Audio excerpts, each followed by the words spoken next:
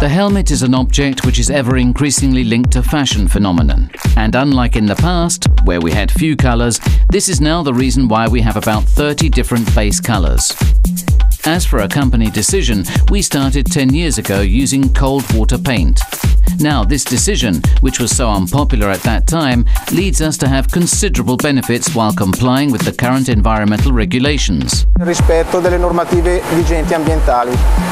La verniciatura del casco viene effettuata. The helmet's painting is automatically done using a spray, and the workers never touch the paint.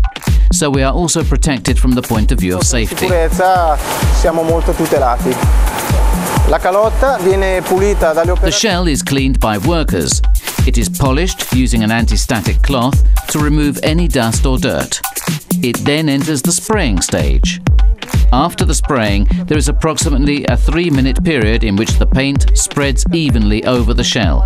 It is then put inside the oven and the drying process is completed. At the end of cooking, the shell can be manipulated and is ready for the next processes. Ed è quindi pronta per le successive lavorazioni. L'applicazione delle decal è la fase. The decal application is the most manual stage of the entire production process.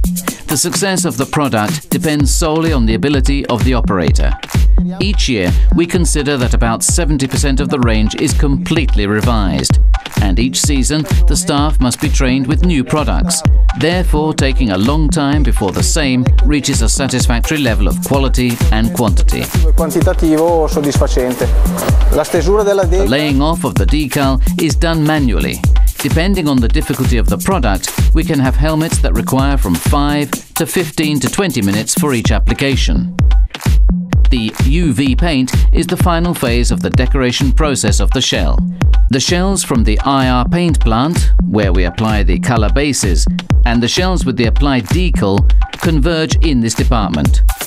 The finishing is a protective layer which can be glossy, matte, semi-glossy or metallic, depending on the product that we are going to use. After quality control, the shells are ready to be sent directly to the assembly line.